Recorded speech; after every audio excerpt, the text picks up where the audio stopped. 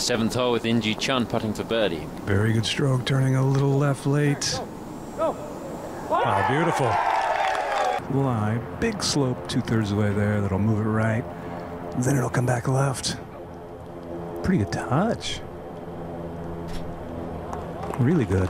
142 to the hole.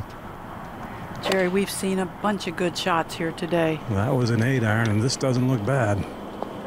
Oh, just black for a little distance, but still a good one. Well, she saw Mo's, and Mo missed on the low side, just left.